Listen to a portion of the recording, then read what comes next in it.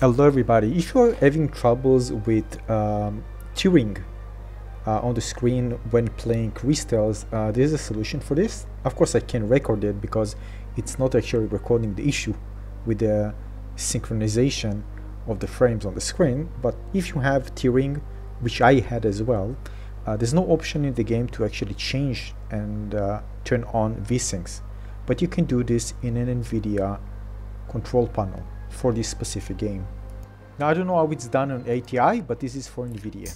Alright, so if you want to fix the issue with the tearing when playing Cris Tales, what you need to do is, in general, you need to go to the Nvidia's Control Panel, go to Manage 3D Settings, quickly add the Cris Tales game. Make sure it's open, by the way, because if it's open or we recently played it, you're going to see the option to choose a recently launched program. So you can see this is my PC's maximum games, Cris Tales Win 10, and then just scroll down until you see vertical sync and turn it on.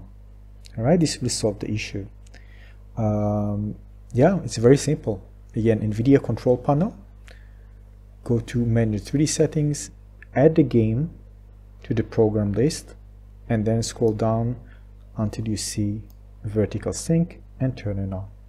Yeah, so this is it. This will solve it for you. If you have any issues, let me know in the comment section below and I will try to help you out.